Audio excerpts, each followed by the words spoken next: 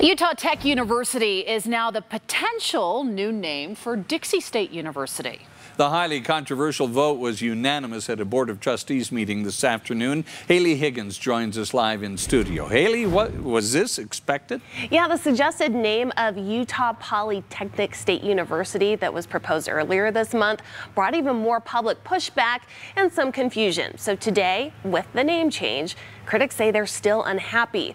This afternoon, the board rejected the first proposal by a naming committee, but says the new name still carries the tech element the state wanted to highlight. The controversial move to change the Dixie State name came after the board voted to move away from racial connotations they believe were hurting the school's image.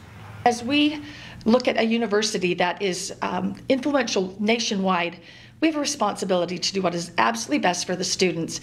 And we have to put our own preferences aside, which is difficult, but when you're looking at student benefit, it becomes a simple decision.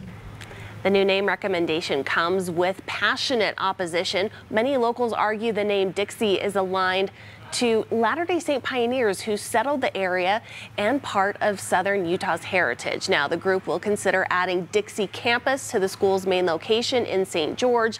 The proposal of UTU now goes to the State Board of Education, then on for approval by lawmakers next year. Live in studio, Haley Higgins, Fox 13 News, Utah.